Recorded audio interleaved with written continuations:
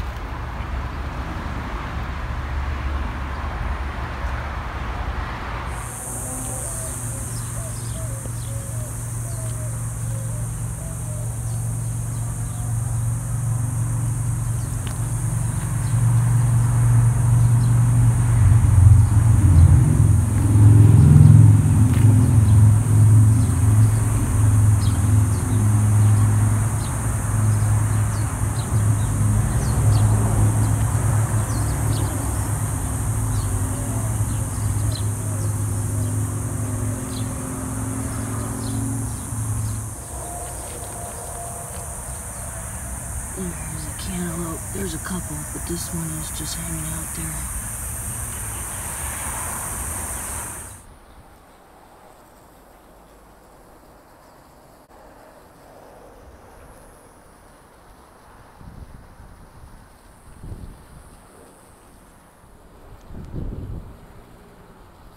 This is a 224 square foot garden plot.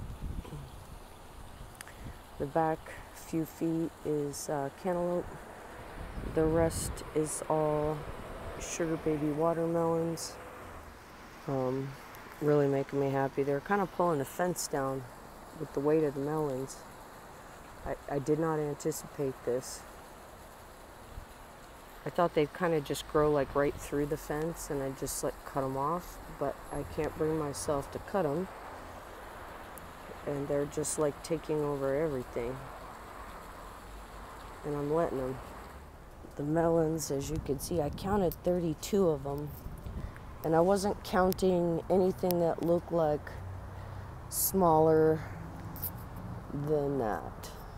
I just ignored those, but they're literally everywhere. There's just melons hanging everywhere. Like, they're like hiding in the ground. I see two I didn't see from the other side. There's just a whole line of them over here. I had to rescue two from the fence. They were growing right into the wires. Now they have like butt cheeks. Today I wanted to talk about my watermelon patch and go over what I did to prep the soil in this bed, and why I think it's made a difference. So when I first started trying to garden here, root development was a big problem with most of my veggies. I had a bunch of pepper plants over here that were all extremely shallow rooted, and they needed a lot of shade because their roots were on the surface, so they needed mulch and they needed shade. And in fact, there is one left, and it still does. It is this serrano right here, and it needs shade. It's doing really well, but it definitely needs shade. It's the only annuum in my yard that needs shade, but it is also the only annuum in my yard that has shallow roots. The rest of these guys were planted in a bed with the same amendments as I put in this bed. I think a ladybug just landed on me. Some of our ladybugs bite. Ooh, look at this beautiful butterfly. Anyway, so I pretty much prepped the beds for the peppers the same as I did for the watermelons, and it went as follows. Okay. I amended the soil with a ton of composted cattle manure. I just bought a pallet from Home Depot in bags. I turned a bunch of composted cattle manure into this bed. I amended it with some Dr. Earth's dry amendment. It was I think just flower and vegetable fertilizer. It's just the plain Jane one with alfalfa pellets, feather, and bone meal. I think is pretty much all that's in it. Maybe there was some potash or something, but there's not much in that product. So I turned a bunch of that in, and I incorporated a bunch of gypsum. When I first started and I was having problems with root developments and this and that, and I started I was looking up how to fix clay soil, and after relentless searching and reading articles on the internet and everything, I realized I needed something that would condition our soil and change the composition of the clay, and that led me to gypsum. I think the first video that I came across on that topic was made by a YouTube content creator whose channel I think is called Global Agronomy. I'll go ahead and link that in the description below. But he's a soil scientist, so I felt like that was a pretty good source of information, and I started using gypsum, and the results were immediate and really impressive. Supposedly it frees up the calcium too for the plants to uptake it, that there's lots of it in our clay soil maybe, but I don't know this for fact. I'm just regurgitating information I read or heard somewhere else. But supposedly it frees up that calcium. From what I understand, that gypsum product should act as a soil conditioner for about the next 3 years, and hopefully by then I have built enough good black non-clay soil on top and can continue to work gypsum into that it continues to like come down through the soil layers. As soon as I amended the soil, like the same day, once I had everything set, I went ahead and covered the entire bed with a thick layer of mulch, and then I fenced it, one, to keep Jasmine out because she really likes the smell of the Dr. Earth's fertilizers, and I didn't want her rolling in cow poopy dirt. And then also because even though I sprayed down the straw once I applied it, it'll have a tendency to want to come out. I actually built up the pathway with wood chips, and that stopped my straw from leaking out of the fence line there. But I used I think an entire bale of straw over here. I did let the soil rest for about 2 months, maybe a month and a half, 2 months after I covered it with the straw. And then once I was ready to plant my vines, which I started I seeded them in soil cups, just little, I don't know if they were styrofoam or red party cups, but that's what I used. And as soon as they were having a few sets of leaves and starting to look like they were getting ready to, you know, be able to tough it out in a harsh environment, I didn't even try to acclimate them to this area. I just figured some would die anyway.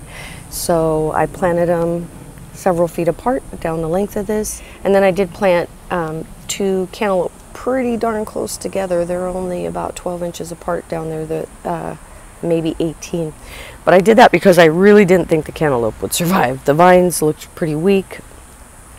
They struggled in the sun, even though that shrub right there casts a lot of shade over just that end right there, over that moringa tree and that end right there. And then before I planted, or as soon as I planted, I should say, I moved the straw to the side, and then I laid a soaker hose down, and I made sure the soaker hose was completely covered in a thick bed of mulch, and that it was about that far, so I don't know, a couple inches away from the main roots, and that was just to give it some room to grow.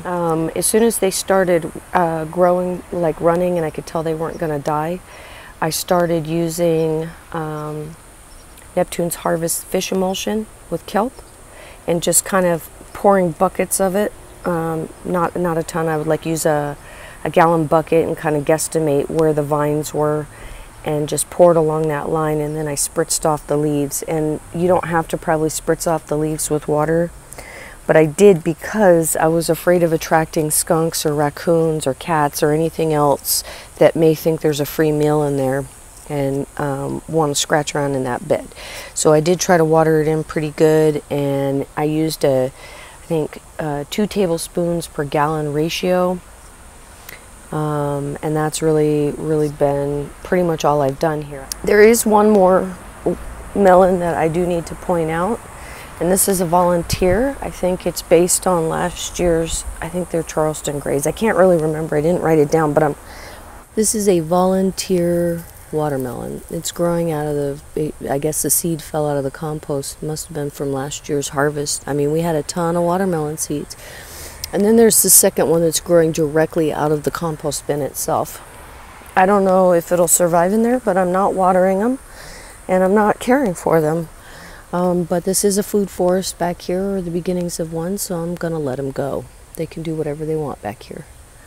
Hopefully they make it, but again, I'm not going to water them and find out. So, that's pretty much it on these melons. I'll do an update when we finally harvest them. The first by the patch today. This is just a quick update to my watermelon video. I'm going to add it to the end. I heard a thump and found this poor thing sitting on the ground, and it looks like there's a little bit of stem damage. I don't know if it's insect or if it was from, you know, swinging on the fence. I don't really know. The wind's been pretty rough out there during storms.